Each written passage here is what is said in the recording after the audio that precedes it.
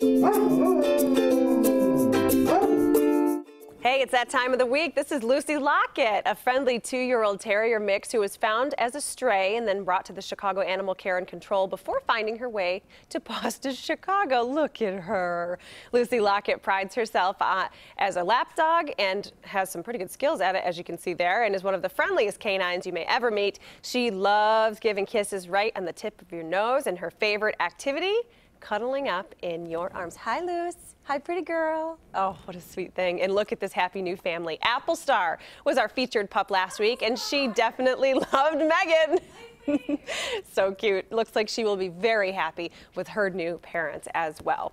Lucy Locket, along with many other adorable dogs and cats, will be available for adoption today at noon at the PAWS Adoption Center in Lincoln Park. Also, PAWS Chicago is saluting our veterans tomorrow. PAWS is waiving adoption fees for military personnel, and for more information, you can visit pawschicago.org. You're being very good, Lucy.